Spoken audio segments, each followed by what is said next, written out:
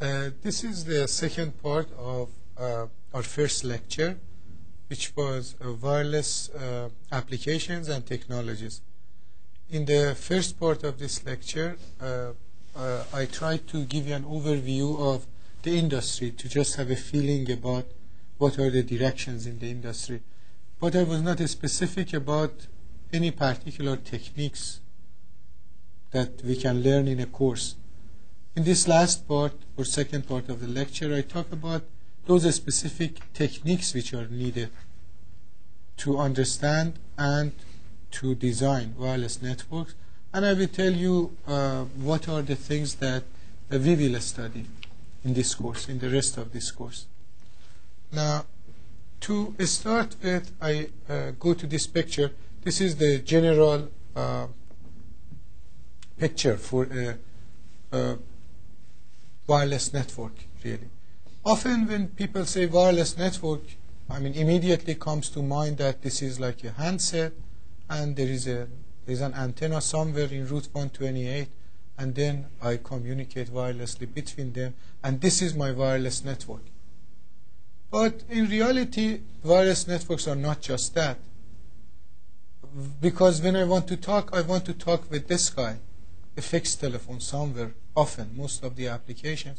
And what will happen is that at least I have to connect to this guy, and I should have another interface network between this guy and the public switch telephone network. This is the general telephone network. Okay? And I have to go through that to come to here. So basically, my wired telephone network is something like this. It's a cloud. It's a bunch of point-to-point connections. Could be wireless, could be cable, could be optical cable, whatever, and a bunch of switches and a bunch of computers which are controlling the switches. But this is huge. It's in all the entire world. I can connect everybody to one another, and each country has a bunch of these things, okay, that they are, according to the standards, they are communicating with one another, okay. And then there's a telephone somewhere in Japan connected to this network, and this cloud is all over the world, okay. And then in here, in like Worcester, Massachusetts, I'm walking and I'm talking with this antenna, which is somewhere like in the corner of the town or on top of the hill. Now, the point is, if it was like a fixed telephone network, I would connect it just to one of these switches directly. But I cannot connect these two like that, because this guy or cellular phone is designed to move around. Today I may connect it from here, but tomorrow I may connect it from here in California, and the day after somewhere in Oulu, Finland. So when I'm going all over the world, I'm changing my connection point. Since I'm changing my connection point, this network, which was designed for fixed connection, cannot track me. Doesn't know where is my address. Okay? So as a result, I have to add to this infrastructure another infrastructure, which this infrastructure, I will call it wired infrastructure or fixed infrastructure for wireless networks. Okay, so this is a bunch of, again, databases and a bunch of switches, very similar to this. But these which are connected throughout point-to-points. But this network is fixed there to support the mobility to this guy. Mobility while this guy wants all the time to connect to this cloud. Okay, so it's like a cloud on top of this cloud, in fact, that I have to put all over the place. Okay, often we don't think about it that way. The only one which doesn't need infrastructure is cordless telephone. But the reason is that my point of connection is always the same. Okay, but in the cellular, I'm changing. So I have a fixed infrastructure. What do they do inside this fixed infrastructure? They have like these databases to tell who I am, where they have to charge me, how they have to charge me, because that charging mechanism is different from charging mechanism of this guy as well. Okay? And then also they manage my connection to the network while I'm away. That's the story of this part. Okay. Now, if you go for wireless data networks, that's the same. I have like internet, for example, in here. Somebody connected to the internet. I have a laptop who wants to connect to this guy. I want to go to the box, and I need some like infrastructure in here. If I desire that, this guy is going to be connected to the network from wherever. But, for example, when I buy like a Linksys and put it inside my home, and my wireless LAN connects to that, I don't have any additional, infrastructure. That's only that access point that connects to the internet. Okay? But if I take the same laptop, go to another place, I cannot connect with that type of connection. Okay? But what will happen in here is that, but I don't see the problem. I get my laptop, I register in the airport to another Linksys, and I pay for that, and still I read my emails and everything, because my application are data-oriented application, a small application. Or if I want to read, like, download something, okay, I can download it, because it's coming in. It's easy. But if I want to send a lot of things, now I will have some challenges. But if I want to have real-time talks, it could be even more challenging now. If somebody wants to call me. If somebody wants to make a telephone call to my, to here, I will have a little bit more challenging situation. But all of these things are somehow taken around with minimal sort of support, network support. Okay. But for example, if I want to have so for wireless LAN, really I have a sort of virtual connection. It's like I read my email from other places, from like a web server, for example. That's easy, I can read it in there. But if I want to have the same net escape and a different, I have to reestablish my connection each time. And if I want to have like a seamless movement of this thing, then I need this backbone. When I go and I change my connection, two issues happen. Number one is that when I change my connection from this one and I go to another connection, I have to have a smooth transition. It's not that I turn off and turn on. I have one application, I'm running, I'm reading my email, and I change my access point. I don't want to see any change in there. For that type of application, I will need again infrastructure, fixed infrastructure for that. But anyways, today the fixed infrastructure that we have in here and we have in here, they are a little bit different. Today, this is very minimal, non-existing for wireless LANs. If it's for mobile data networks, it exists.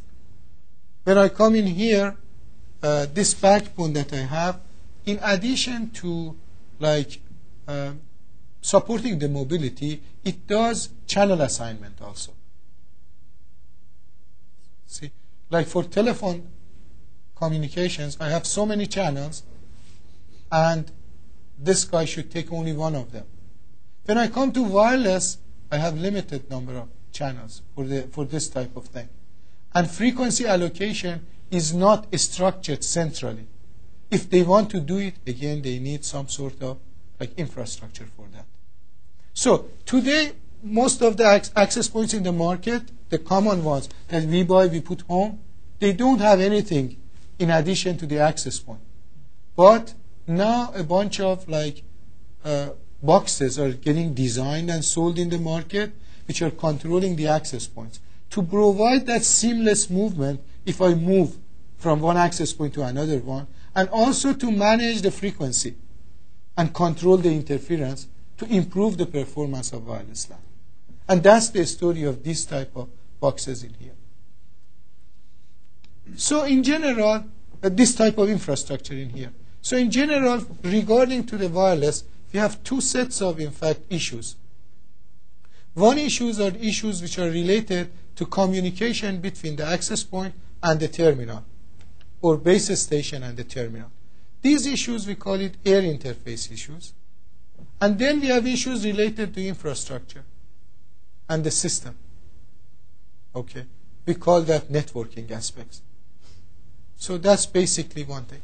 Now, if you want to go to more details and you want to compare wireless to the wired networks now, okay. So at the beginning I told you that wireless networks also, they need wired backbone to provide frequency assignment, mobility management, security, and other issues.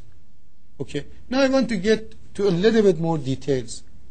This little bit more detail is that when you have a wired connection or wireless connection, there are some changes. What are those changes? And what is challenging to solve for the wireless that is not as challenging for the wired communications? The first thing is that wireless operates in radio, and radio is unreliable. Means that the received signal strength is always changing. You may lose your connection. Okay? So you need a sort of connection management to know that where you are in the coverage or not. If you have a wire, they are always connected. There is no problem. Okay, you don't need connection management. The second issue is that wireless should arrange the change of connection, which is the one that I told you in the previous slide. Anytime you change your connection, you have to do like registrations, and somebody should do your call routing. So if somebody calls you, if you're connected to one access point or another, that guy should go to different access point. Somebody should handle that. Okay, so that routing is going to be different. The third one is that wireless networks have always limited channels. I told you, there's 25 megahertz of bandwidth for what? For like amp systems, for example. And each user has like 30 kilohertz. Total number of channels is something like 421. Let's say that you want to provide AMP services worldwide. You have 1 billion subscribers and 421 channels. So what you do, in each cell, you have to create cells. In each of those cells, you have up to 421. And actually, that 421, only 395 is voice. The rest is like control. Okay? So, here we are. Somehow, we have limitation on number of channels and resources. So somebody should do some sort of radio frequency band management for us. While when I'm on the wire, no problem. I put one cable, and then I have 2 users, I put 2 cables. I have 5 users, I put 5 cables. That's very simple. Means that in wire, resources are infinity. Not only in wire, one optical wire have like, you can have terabits over one wire. Okay? So a lot of information can pass. Not only that, you can put many of them on top of them and never ends. Okay? There is no limitation of resources for wire. But for wireless, we have always limitation on resources. And the limitation that we have is the bandwidth. Bandwidth is just like water, has limitation. So we have to rationalize that, especially when too many people are using that. I used to say that in the old time, when they had few showers, only Pharaoh or Nero was taking shower. There was no limitations, tons of water. Okay, now everybody takes shower because, shower is available for everyone.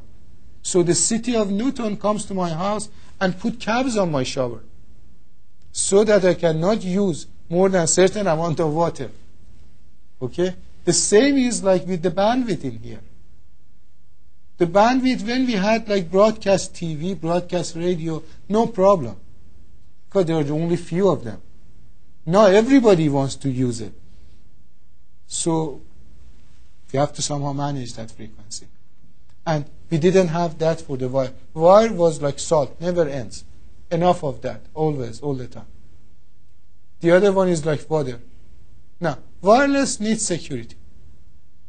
Because, I mean, the mobile user is always moving and changing its connection. So fraud is very easy. But for the connection of the telephone, there is no fraud. I mean, they bring it to your home, nobody else can use it. So that's what it is. So you have to somehow embed some sort of authentication, ciphering to protect your data or protect your connection.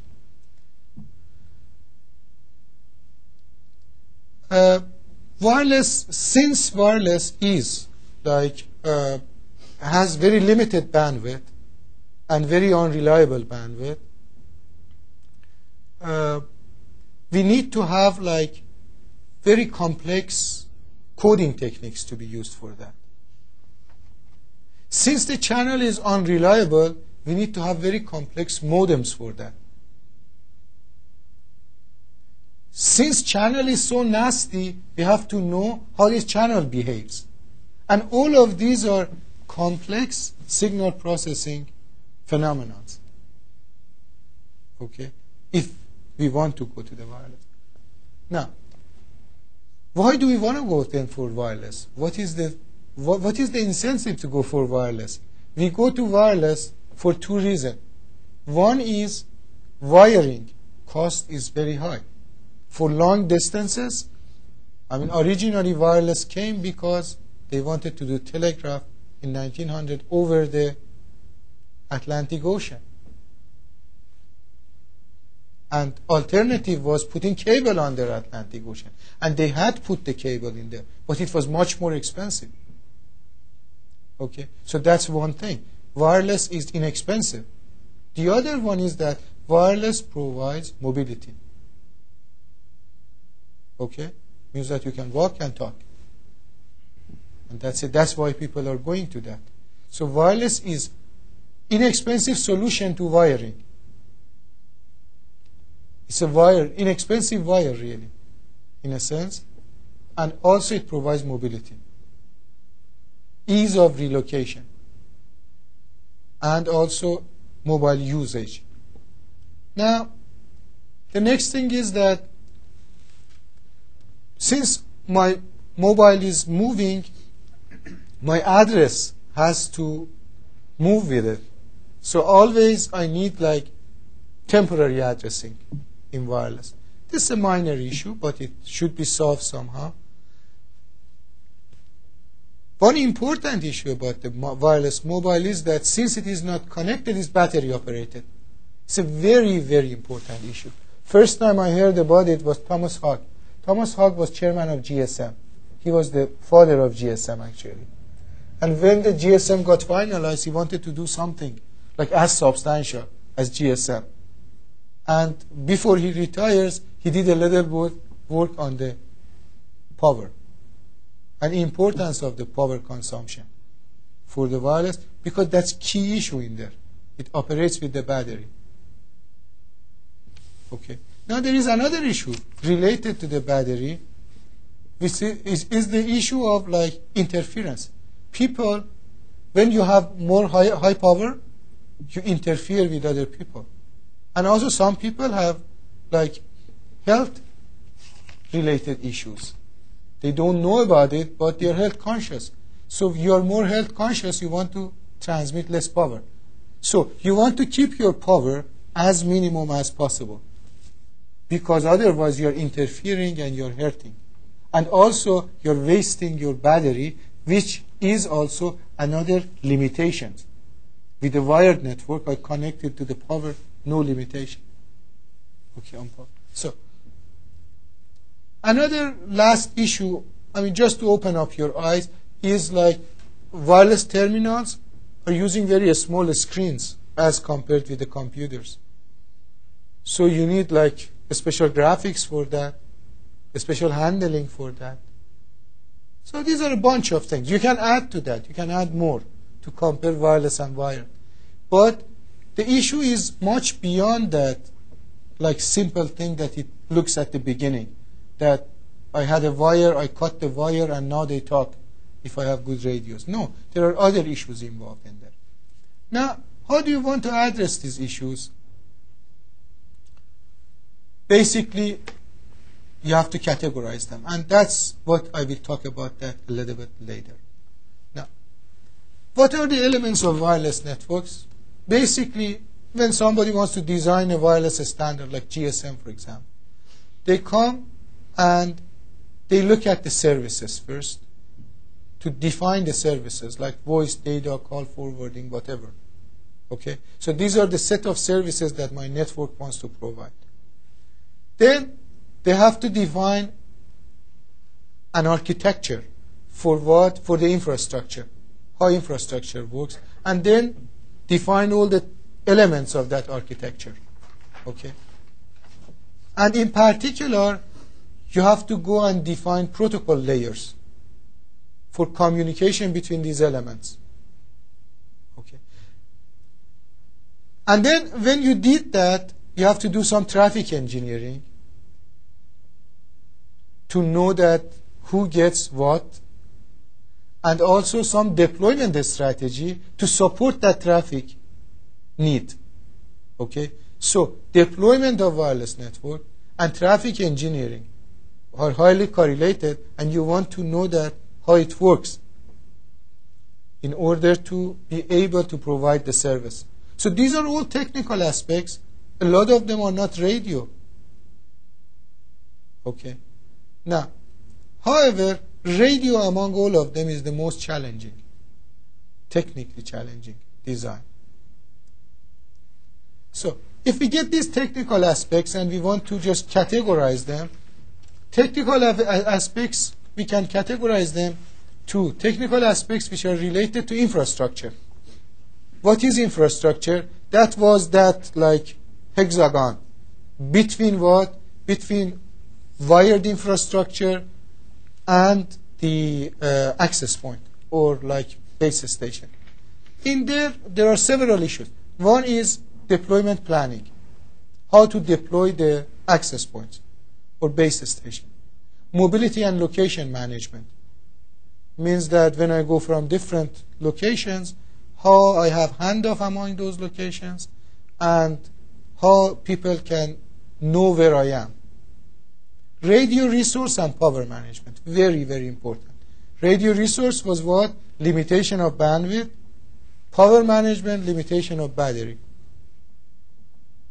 I need to limit the battery because I want to control the interference and I want to reduce the consumption of power. And radio resource management, because I have only a little share that many people have to like take advantage. And the last one is security, which is a must in wireless networks, because otherwise it would be fraud. Okay.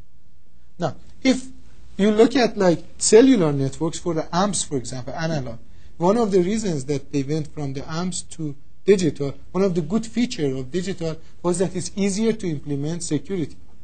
For amps, it's very difficult. You have to add another pin at the end. If you have any amps these days, when you make your calls, after that you have to have a security code, like a password, to get connected. That's what they have for the cars. So just because of the fraud. Okay? But when it's digital, security is embedded inside the digital. Now, so these are the technical aspects which are related to infrastructure. Now, then there is another set of technical aspects which are related to air interface. So in particular, I have technical aspects related to here, technical aspects related to here. Okay?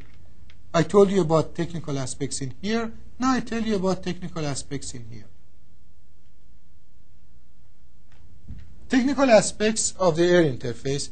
Number one is that you want to understand the medium. Why do you want to understand the medium? Because you want to know that if you put an access point, how far it goes.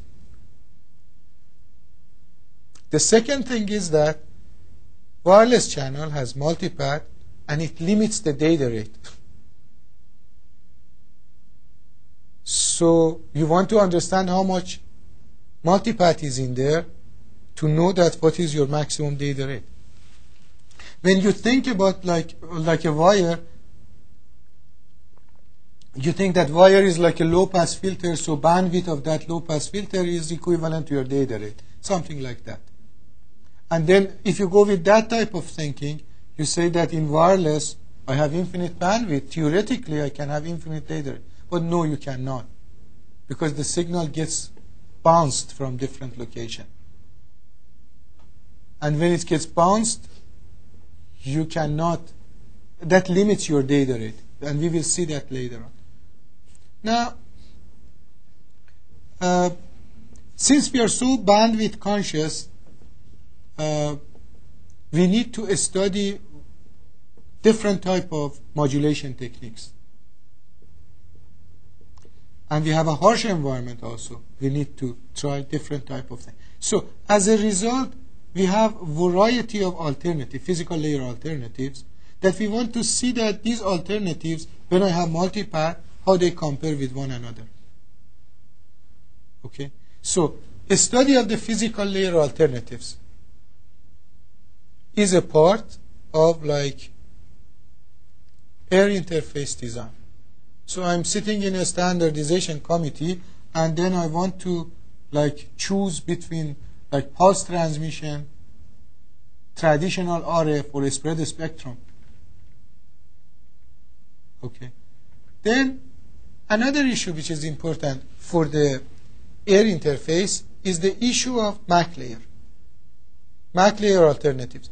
We have to take either like voice-oriented MAC layer, like FDMA, TDMA, CDMA, or data-oriented MAC layer, like Aloha or carrier sense multiple access. Okay. Now, these variety of things have been applied to wireless networks, and we want to compare, being able to compare them with one another. So these are technical aspects which are all related to physical layer. Okay. And we want to understand how the channel behaves to know how the system is covering. We want to know how we can compare, evaluate different physical layer alternatives. We want to know how we can compare different MAC layer alternatives. These are issues which are related to interface. These were issues which were related to what? Infrastructure of the wireless. What is important in wireless networks? For voice and data-oriented wireless networks, things which are important are a little bit different. For 2G system, for example, as we discussed earlier, in Europe, they wanted to go to 2G. Actually, they went to 2G because of roaming. In the States, they went for the capacity.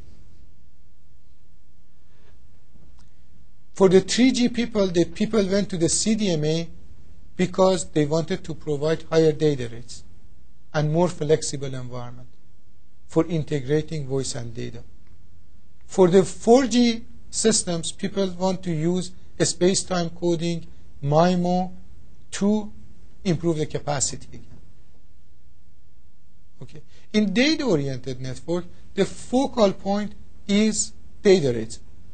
Originally, they started with 802.11, using a spread spectrum technology, because the only unlicensed band that you could run high-speed data was ISM bands, and FCC at that time was mandating using a spread spectrum technology in that band, in a sense. As time passed by, they tried to go around with it. Okay. So now we have OFDM in the same bands, 2.4. Now, then later on they went to the CCK modem, which is 802.11b, to increase the data rate from 2 megabit per hour to 11. Later on they went to the OFDM, because they wanted to go to 54 megabit per second. Okay, so the motive in the data-oriented networks is data rate. And then in order to increase the data rate, you have to change your modulation technique. Originally, a spread spectrum is not good for high data rate. That's basic. Because a spread spectrum, as it says, you spread the spectrum. When you spread the spectrum means that you need a wider bandwidth with lower data rate. That's the meaning of a spread spectrum. So it's not good for data communication in which you are very interested in what? High data rate. The key to when you were buying like modems, first you had like 300 bit per second modems, then 2400, 96, 19.250. Always data rates is motivation. For local area networks, it started with 1 megabit per second, 3 megabit, 10 megabit, 100. Now they are talking about 10 gigabit per second local area network. So motivation behind the local area network is what? Which is a data application. Motivation is what? Is data rate.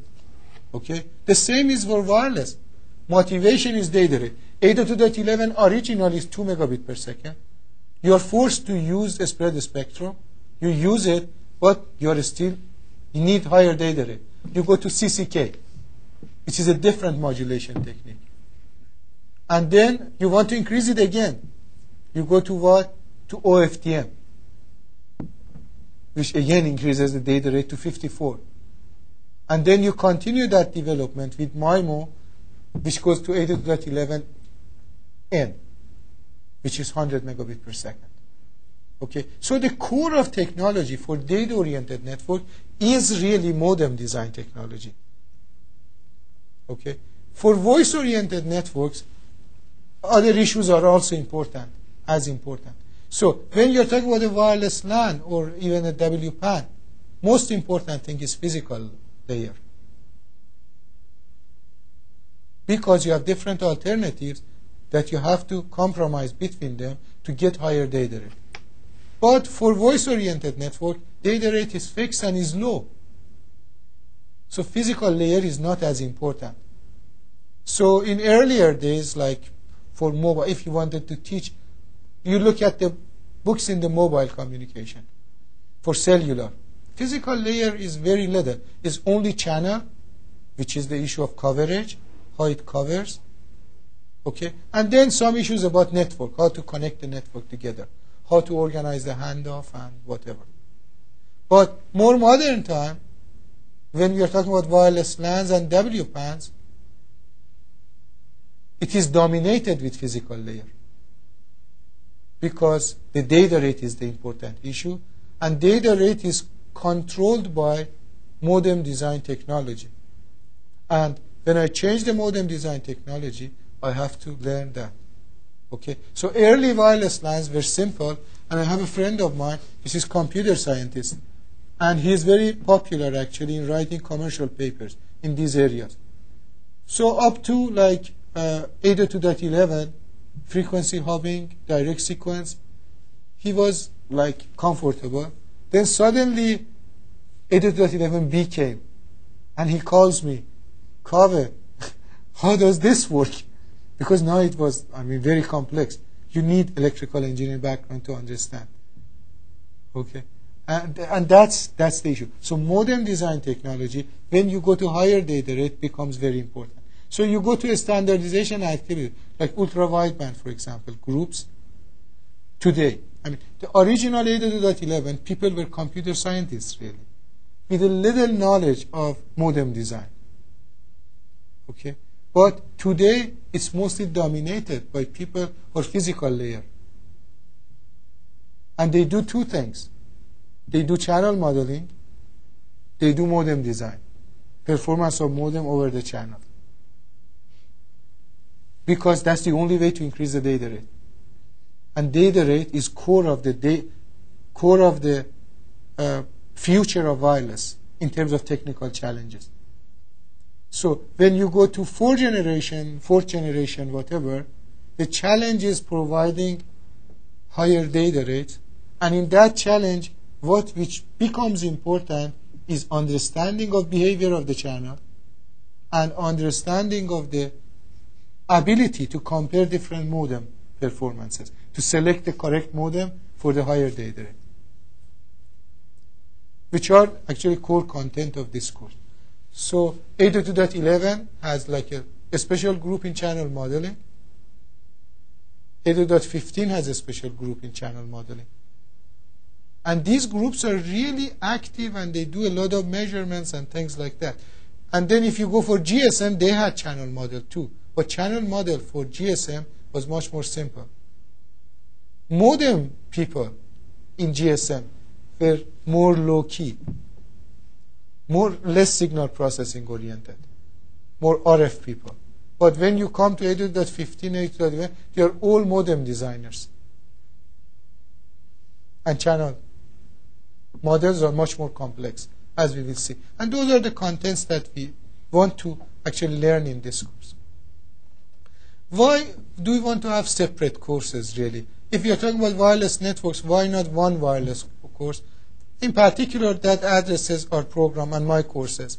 Really, I have divided them for two, because if you want to go too much into the system aspects, then you cannot go too much in the physical layer and the channel.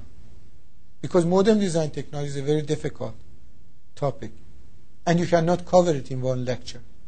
Channel modeling, you cannot cover it in one lecture.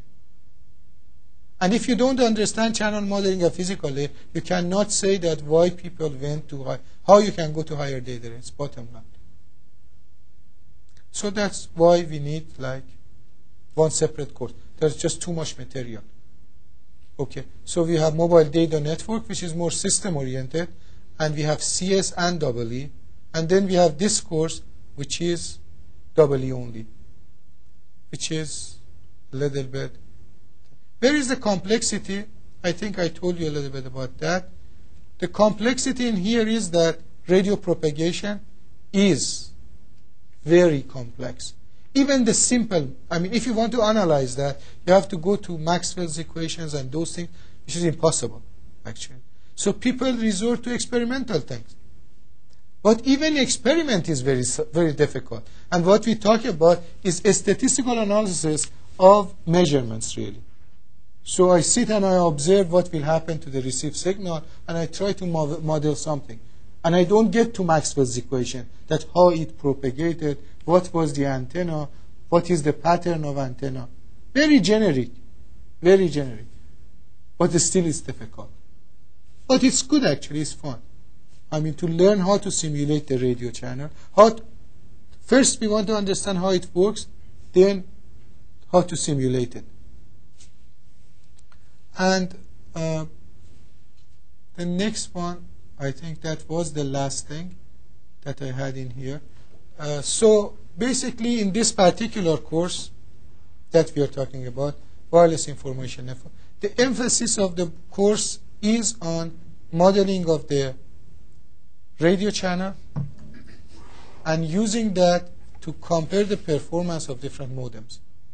And then we will have at the end the latest technologies in there, which is ultra-wideband and indoor positioning, or wireless positioning, if you want to call it.